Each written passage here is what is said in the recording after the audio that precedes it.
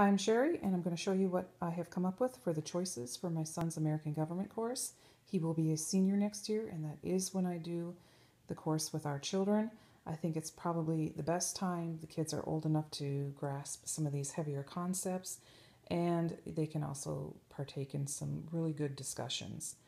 So, some people will do it first and then do economics. We do economics first. That just is a preference in our home, but hey, you do you and we'll do us. Now that said, we are also Christian, and so I will try and find material that will come from a God point of view. If you're not a Christian, there's plenty of other materials out there that can provide a secular or totally benign point of view. Some of the material in here I would say would be benign. It can go either way. I think it is important to really give our kids a solid foundation in the three branches and how laws are passed and how people are elected, and then go from there. If you have a child who definitely is bent on a political career, then you're going to have to beef this up. For us, this one, I think everything I've chosen should work. I know there's a lot of prepackaged deals that you can get like through Sunlight or Heart of Dakota or My Father's World, etc. They have it all laid out for you with a study guide and their choices, and that's fine. Normally, I probably would have done that, but because I have some materials, I didn't want to go buy new ones that weren't going to quite fit. And I'm at the point now where I can pull together a course pretty easily, and I will discuss that in a completely different video, how I go about it. And it doesn't just apply to like government or econ, it can apply to any subject. So I'll cover that. Look for that soonish. I'm working as fast as I can to get these done around, life. But this is what I have picked, and I'm, again, looking for a one-semester course. Some of the other companies, it says a semester, but I'm telling you right here and now, with this particular child, it would turn into like a 3-year odyssey. Sometimes I think there's too much material in most of these companies' government courses, and frankly, I think it's overkill. They are going to have to take it in college again. Just keep that in mind. If they don't go on to a typical college route of extra education, well, okay, fine. But they should still have a good basis. And I'm thinking what I got here for my son will do it. Now, this Painless American Gov't by Jeffrey Stosser is by Barron's. And as it says right here, this is exactly what I was looking for. I was looking for a book that wasn't boring or dull or dry, because let's face it, government can be. I like that it has some nice graphics. It's easy to understand. It has these little questions, quizzes at the end. It has the answers in the back. It covers all the branches. It covers civil rights. It covers how laws are passed. In depth, no, but it's a really good springboard, and that is what I will use in conjunction with this one over here. So if you're looking for something, this is probably a good idea. I just read the reviews on Amazon and I fell in love with it. It does say 6th to 8th grade, but I don't ever let those ages bother me. I can tell you right now, there's plenty of adults who could even answer those questions. Now here's another one that I have used with all of my kids. Some people do kind of have a problem with Uncle Eric books. I don't. If you do, then just don't use them. I find that it's informative, and you know what?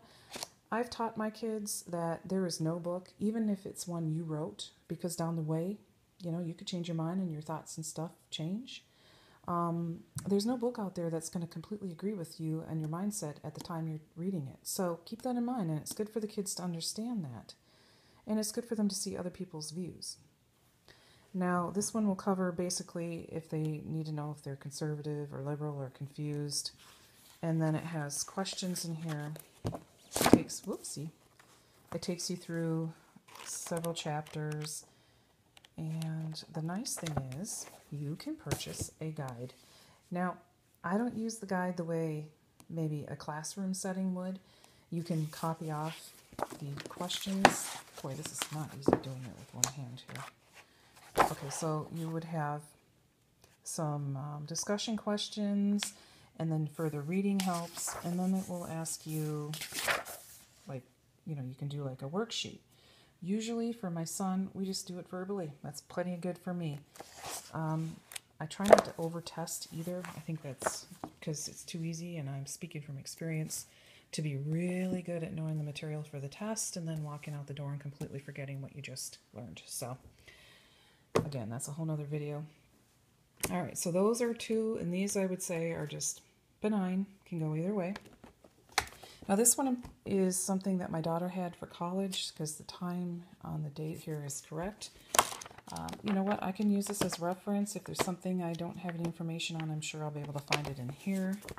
That is just, again, reference. Now through some research and such, and I will talk about that in the other video, how I came to this one. Well, real quick here on this, the 411 is that I went through different sites, looked and saw what they recommended, and then I narrowed it down to a couple, got them from the library if I could. If not, I went to the website and checked them out.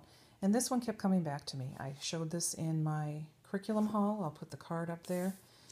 This was bought used, so I'm not going to be out a lot of money if I don't get too much use out of it, whatever. But this is Christian based, and I really like, this is the older version, I really like where it went. I will use this more as a backbone. I'm not going to have them read every single thing in each chapter, but we will definitely cover a lot of these topics and then bounce off into these other books. So like here's Choosing the Senate, and it talks about how it was, ooh, I just noticed that one's kind of ripped. You know, done, and like I said, I kind of like what I'm seeing here, and it covers what it should, and in the end, he should walk away with a good idea of how it works. Now, another thing I do like to do, I like to add in some videos because, one, I think it's another great way to learn, and two, it just adds a little bit of an element of difference and fun. I don't know if you've ever heard of this, but this one is actually kind of a comedy. It's kind of cute, definitely silly. It's called Harry's War, and it says here, if you hate paying taxes, you'll love it. Apparently, if my memory serves me correctly, he's taxed ridiculously, and he decides to go on a boycott, but for them keep coming to take his property, I believe. It's hilarious. The fun thing is, it does have Karen Grassel in it, who played Ma Ingalls in the Little House on the Prairie series.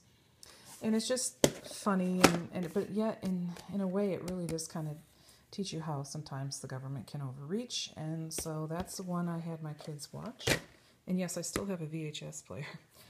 Now the other one I really like is Mr. Smith Goes to Washington. I just got this from the library. But this Z-Guide by ZZOC Publishing, it's an ebook. I'll link it down below. You can purchase these from them. If you've never heard of them, I'll have some other books that I will showcase and some other videos. It's a really good company. It's Christian based though, so keep that in mind. This is the high school level. I think they have it for lower. So you watch the movie, and while you're doing it, you also will have like questions and discussion questions, and I think he even has maybe some activities and things that you can do. And when you're done, you can also give a grade, a more in-depth grade, or you can just watch the movie. But I think it's kind of fun to have this. And I did this with my third child when she was in high school, and she really enjoyed it. It was a review item I did way back when, but definitely check them out. Again, I'll put the link down below for you. And you can't have your homemade course without your little study guide worksheet thing. And since I do Happy Planner, I went ahead and punched it, then laminated it, and then I'm going to have to come back in and just cut them out by hand because I'm not putting it through my punch. It'll ruin it. But then I'll put the rings on, and then more than likely I'll put his questions in there and anything else that he needs. If there's something from here I might run off. It'll all be in here with a schedule for him to refer to during his course. And that, my friends, is what we are going to be doing. I could certainly add more if I feel like I need to beef it up a little bit, but I think between these two books, we should have a pretty good program. Now, again, this is not about your political views. It's about understanding how the government is supposed to work. Then you can talk about political views, but I think it's important to have that basis of how it was originally designed to work. And there you go. This does have a companion book. I did not purchase it. I talked about that in the review. It has some of the sources that it talks about, but I can access the main ones that I want to cover from other sources, but you could get in that as well. So there you have it. This is what we're going to do. Questions or comments, leave them down below. Again, look for some of these fun movies if you can, through your library or through used sources. And until next time, folks, take care.